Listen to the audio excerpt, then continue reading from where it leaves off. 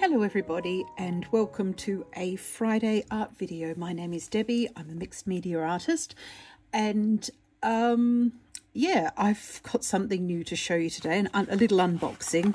Ignore the packaging because it's a case of they've put them in boxes that fit for the mail, so that's absolutely fine. I shall reveal all in a second.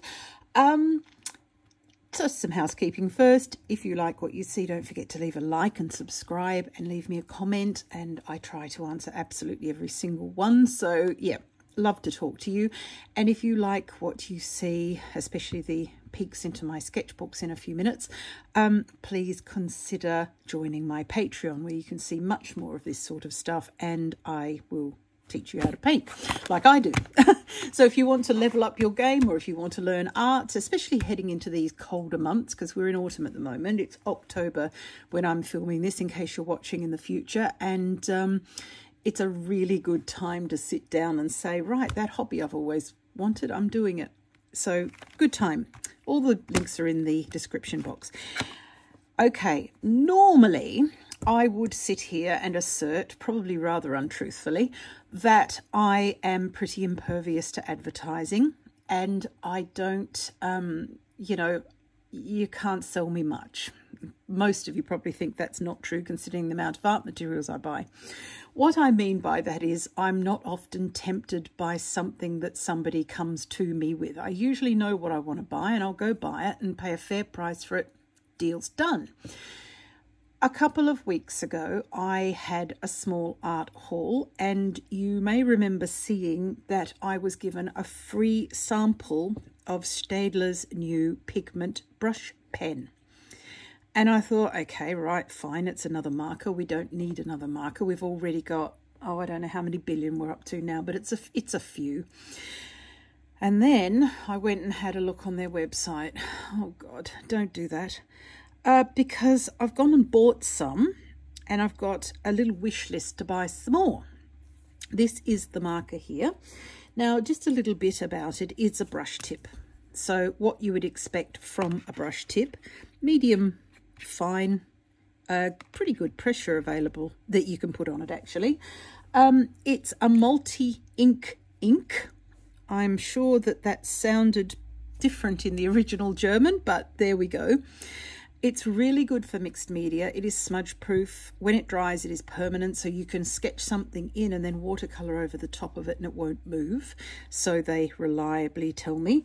And high light fastness, which is always good. Quick drying. It doesn't bleed or bleed through. Good for uses on several different sorts of substrates also, so that's also good. And like I said, permanent, waterproof and smudge proof.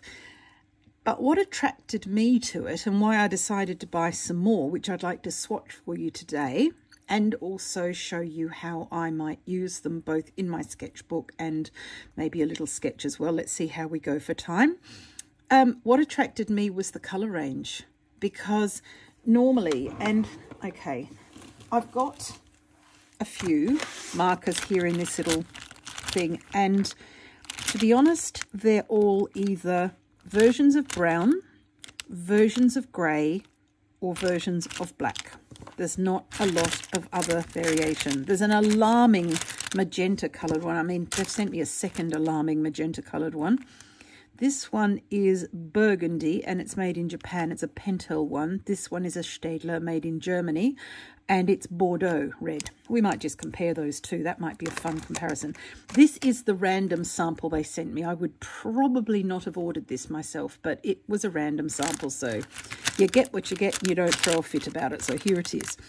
I love all these, but when I'm sketching trees, especially as the season moves from summer through autumn into winter, you get different colours in the forest. So certain trees will reveal that they've got a different coloured bark, like bright red or silver. And And to give depth to my work, I like to have a few colour options with these markers. Now, a lot of these are not brush markers because it's really, really difficult to make a fine line with them. You have to learn to control the tip, but it is possible. So I'll give you a few tips on that in a minute. What I wanted was not just the colour range, but the muted colour range. Let me explain. I paint, and just to give you some examples here in my sketchbooks, I tend to use, as you all know if you're one of my regulars, I tend to have quite a muted colour palette. My regulars will have seen all of this before. But as you can see, everything's quite muted and quite sort of low key. I don't do anything very bright. But what I like is to be able to, you can see a little bit of it here in the background of this picture, and I've used coloured pencils, which are equally as hard to keep a point on and keep a nice fine line. These little branches and so forth, as the seasons move through, as I was starting to say a bit ago, as they move through from summer, autumn to winter, and the leaves go, you start seeing different colours in the actual tree skeletons, so the branches and trunks and twigs.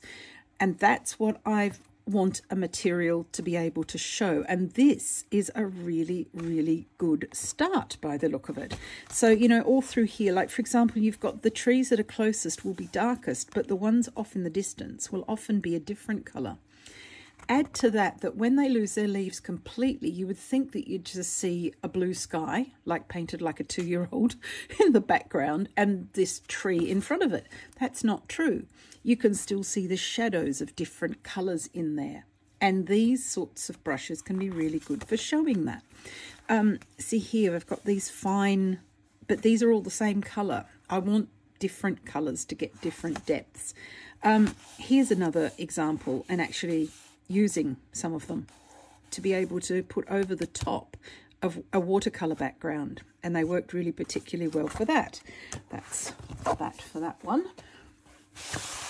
There is another picture in there, but it's absolutely top secret.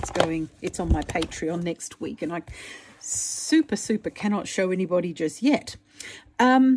This is not so much. Probably, you know, here, for example, just imagine if you had 2 or 3 different colours to add to this depth, that sort of thing, and something you could make quite fine lines with, these sorts of areas here. So that's what I'm after. I do the ones that are close up. I'll do those with my acrylic markers, and the finest I've got from those are these Tooly Art ones, which are from a small family startup in California, and these are great. These are 0.7 millimeters, and that's what I've used. In fact, I think I've also used this color, to be fair, to get this really fine work in the front here and fine details on things. But what I'm after is something to get fine details in the background that look like if they're actually disappearing into the misty distance. These sorts of things. I think that's about it. Up here maybe as well. See, I probably would have added more to that so that you get more and more depth. So what I've got, let's get this sketchbook. I've got a few different colours. Like I said, that was my freebie, random sample. Very happy with that. Like I said, I wouldn't have bought that colour. It's a bit bright for me. But I wonder how I can make them sort of mute down.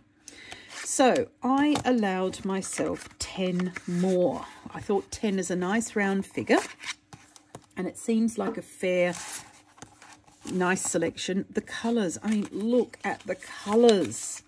These are my colours, totally my colours, and I found a few more that are my colours as well. So what have I got here? I actually forgotten what I've ordered, but I did only order 10, which yeah, so 1, 2, 3, 4, 5, 6, 7, 8, 9, 10, 10. And my extra one. Look at those colours for autumn.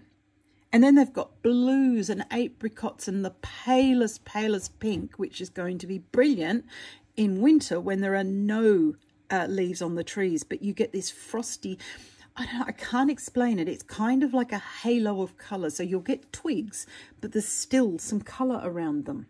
I shall see if I can find what I mean in one of my other sketchbooks. Okay, this sort of shows what I mean here, how you can see the definition of all of the trees that have pretty much lost their leaves, but you're still seeing a sort of a haze of colour through the leaves, because through the trees. What causes that is the tiny twigs that you can't see with the naked eye from where you're standing, like several meters or several hundred meters away.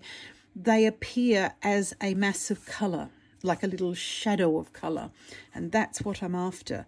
And I love sketching these winter trees. It's so relaxing, actually. But to have some extra options of colours would be fabulous. So that's sort of what I mean. So I've got these wonderful colours here, and I have chosen maroon, light black. They had a black, but I figured I have enough blacks. But light black, that's interesting. That's interesting in the way Mars black is interesting. Sienna raw, love this. This is one of my favourite colours, especially this time of the year. Burnt sienna, so akin to that one. Then a warm grey light, always on my list of needs. Umber, dark olive or olive dark, warm grey medium,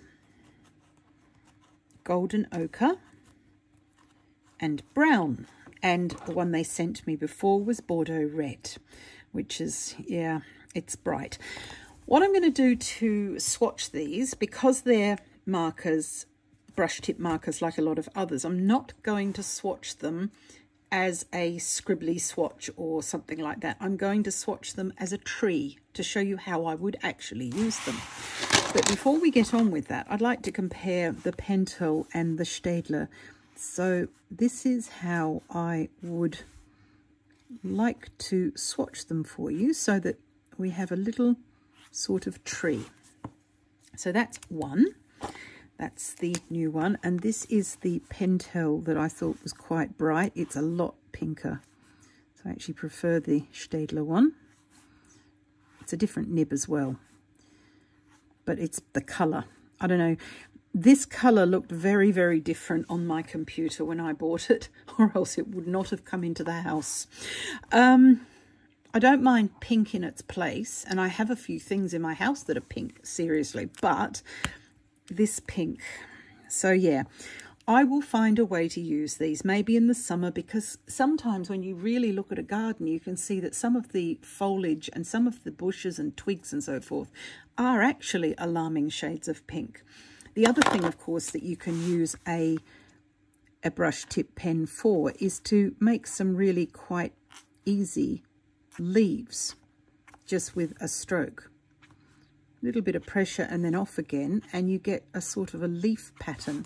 So there will be ways to incorporate this into my work. So what I'm going to do now is to swatch in the same way, in no particular order. This one is golden ochre, and I always start my trees, whether twiggy or otherwise, in the direction of growth. That's quite important to get those really nice thin twigs, because like I said, these are brush markers, so therefore, in fact this one might be easier to see, you can start with a very thin line, and then depending on how much pressure you put on it, or even using it on the side, you can get quite a different sort of line. And that's why these are beloved of people who love to do writing in their work, like I guess some calligraphers, and definitely journaling. These are useful for journaling, but I don't do anything like that. I just want these to show these beautifully fine lines, and I'm really basically flicking to get that nice fine line. You can come back and put some leaves on of different sorts of quality. Fix that one a little bit, depending on whether you go from the direction of growth or against it. But it's all interesting. So that one was golden ochre. That's beautiful. Let's go with sienna raw. Oh yeah, this is everything I had hoped it was. It's that burnt orange. It's a golden, I don't know, golden ochre, if that is a thing. It is now. You can put a little bit of pressure on to make the the trunk's a little bit thicker. And it's just so easy to work with. Now, it's worth mentioning here, I did buy these with my own money, with the exception of the alarming pink one. Well, as they prefer to call it, Bordeaux Red. But the rest I have bought myself. So it's not a sponsored post. It's just that I love them and I thought you might like to see them. They're quite new by the looks of it. They certainly led me to believe that with the advertising leaflet that they popped in with my parcel. And of course, people probably get sick of me saying this, but German quality, you cannot beat it. And a lot of our really good art materials are made here in Germany, and they're usually pretty darn good and worth the spend. This one is burnt sienna.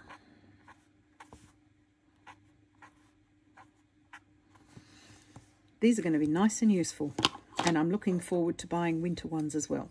Oh, I don't know, since we've sort of got a bit of a trend going here, umber is the next darkest.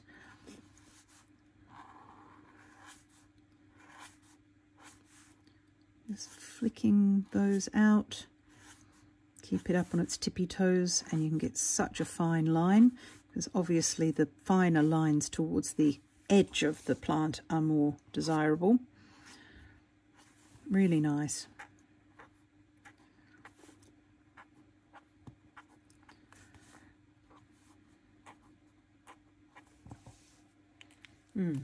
Very good.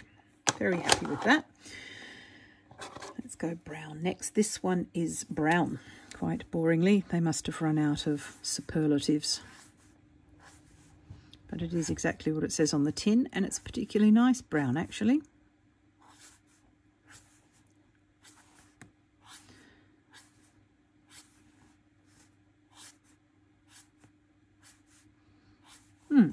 I like that. I like these very much, and I'm very pleased that I found them, or they found me actually. So yeah, it's seriously like putting a drug addict in charge of a pharmacy sending me a free sample of something. Maroon. This one is maroon, and this one looks like a nice rich browny red, so we shall see. Yes, it is too. Again, all of these have got a distinct use, and I'm only thinking about painting branches with them and, you know, sort of trees and foliage and what have you, but I dare say there are hundreds of other ways that I will incorporate these into my work, and I shall be sure to show you how. Quite nice for, yeah, putting leaves on and so forth. Lots of things. Then let's have a look at this green one. Olive dark.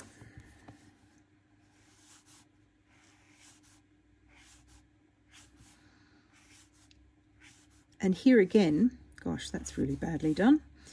In springtime, when you've got new growth and the twigs are actually green, that sort of thing would be very, very useful for that.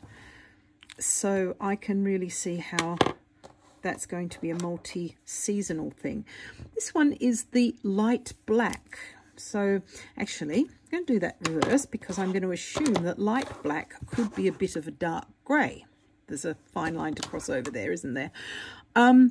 This one is warm grey light, and it's one of my favourites. Oh gosh, that really is light.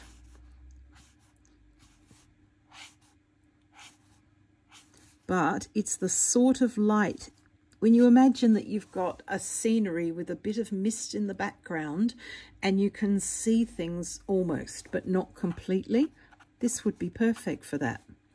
Ghostly outlines of trees in the distance, that sort of thing. So definitely, definitely.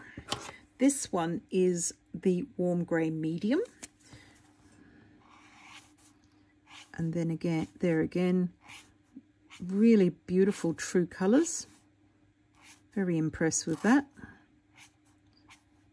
I like the fact that it can be controlled very easily. The brush tip isn't floppy. you can keep it really, really fine, as you're seeing here. I'm not doing, I mean, okay, I have a lot of practice doing these sorts of trees, but you can still see that I'm not having huge amounts of trouble unless I want to, you know, put some areas here I've put more pressure on purpose, but the rest is quite simply easy to maintain a fine tip. So also good. Right, drum roll for the lucky last here, light black. Yeah, I would call that a dark warm grey, and it's extremely welcome here in the mix. These weren't terribly expensive either. They're about €2.35 per single piece, which I think is okay for a good quality product like this. And like I said, it's the colours. Like, for example, I adore Posca markers, but they come in all of the colours that would excite a 5-year-old. And whilst that's great, and I have a lot of use for them, and I use them a lot, some of the colours are just so gaudy. I don't want that. I like muted colours, and these give me muted colours. And so many different options. So yeah, the light, or the light black, was it? Yes, light black is really a dark warm grey, which I think is nice. So just make a little bit of a swatch next to each one so that we can see it that way too, just in case what you're watching this on is not giving you a clear picture. No, really nice. Oh wow, that's so lovely. I noticed some of them, they're smudgeable. That's good. Okay, yes, I did say that not smudging was one of their plus points, but I actually like smudging things. Let me just grab this sketchbook back again here.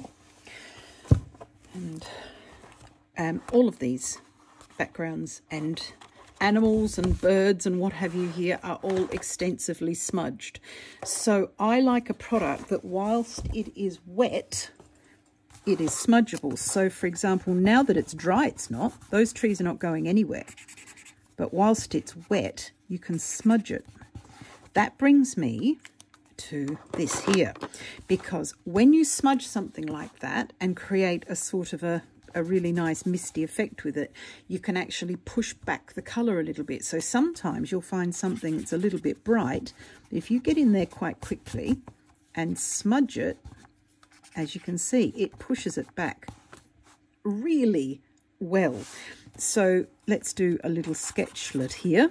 Just make some background noise with it.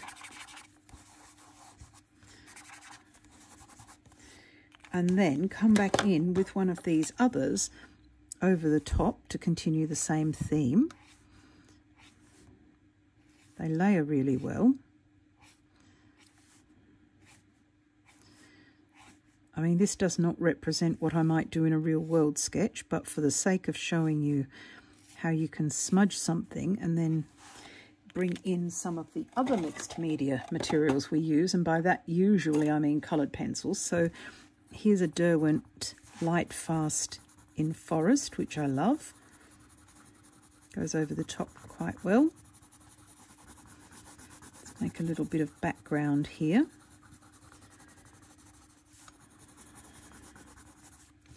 Maybe a little bit of Caran d'Ache green ochre.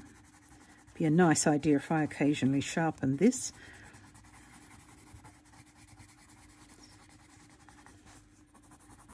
Probably be a holiday for the pencil as well.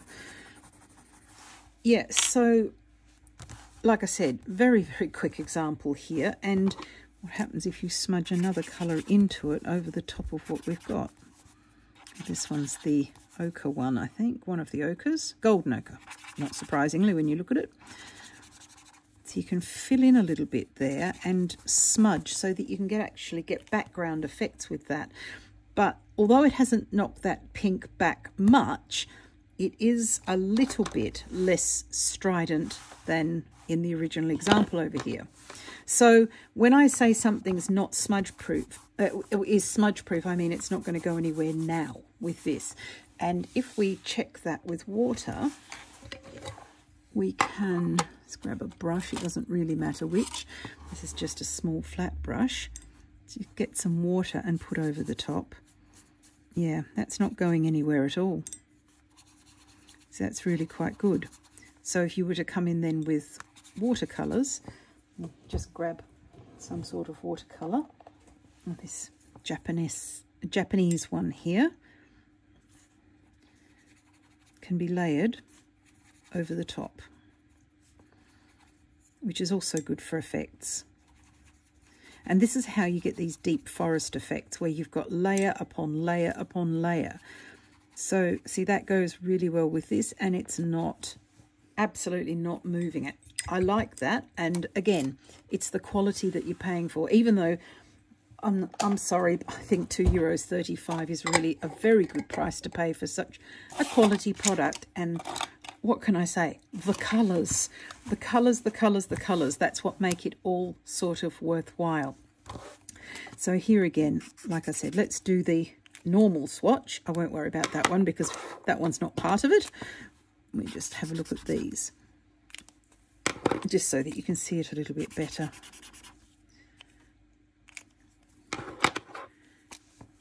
Really nice. Just perfect. Between the two of those, I could be happy for hours, say weeks. I'll find something by this afternoon that I want to buy. You know how it is. But I certainly will be building up my collection of these. That's really nice, that reddish maroon colour. And of course we've done the black and everything else. So that is my new obsession, and I'm going to see what they look like then layered. In fact, let's do that right now. Let's grab this one back again, because there are some backgrounds surely that we can add something in here, don't you think? So let's have a look at this one, the Umber. Now this is a really raw test because I've already painted. See, now that's going over acrylic marker. What made this background here is Posca marker and smudged out. It goes over the top of that, no trouble. Don't want that because it looks like it's hovering. But it just adds a dimension of colour in amongst all these other lovely warm colours that we've got going on. Yeah, very, very nice indeed. And down here we've got some orange. It's even over the top of that. You can actually see it really well. It's transparent. It's not going to be like these other fine marks that you see here and some of these tree marks. Those are made with acrylic markers, as I showed you before. You're not going to get that effect with them, but it's still a noticeable effect. Anything else I can play with? That's got a bit of blue in it, that one. See, all of these are smudged as well, but not the right colours. That one's got enough going on in it already, I suspect, so probably leave well alone. But no, I'm really very, very impressed with them. Where is my swatch again? And like I said, if you've got to work quickly to smudge them, because once they dry, you get what you get. But really nice colours, really easy to use, accessible price, available singly. What's not to love? So yeah, I'm very pleased with those indeed. And you will see them in my work in the future a lot more, especially coming into winter, where quite often in a landscape, the only thing you've got to focus on are the shapes of what's left of the trees. So this will be really nice.